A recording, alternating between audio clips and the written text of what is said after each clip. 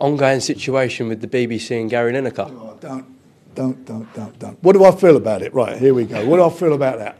I think I have never heard such a disgusting comparison as to the British government and his analogy that it's similar to Germany in the 1930s, which was Nazi Germany.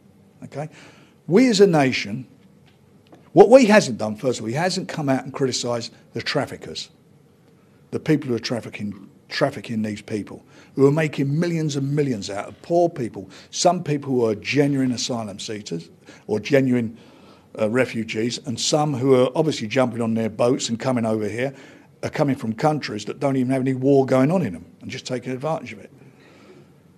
He's not. So that is an illegal activity. So how on earth can you compare us as a nation with them, Gary Lineker? How can you compare us from that point of view? It's just disgraceful, it's demeaning. And the BBC are just a bunch of pussies who just rolled over and allowed that to happen. And it's disgusting. You know, people who are paying licence fees are allowing it. He's entitled to his views, but they're ill-informed views. It's an ill-informed comparison. You know, he's smart about everything. I mean, I know he's the guy who when he was young, suffered a lot of racial abuse because he was black, or that people thought he was black. What is that all about, by the way? But that's what they thought about him. This is the fella who went to Qatar, where they built the stadiums in Qatar and had all the problems as people, highly publicised problem about human rights. And he went there and took the money for the World Cup and went out there and presented. So please we don't need you to preach to us, the public. You've got a platform.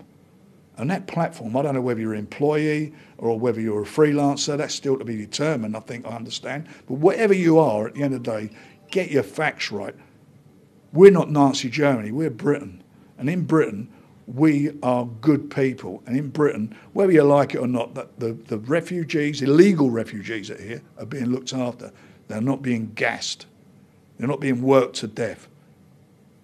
Fuck him.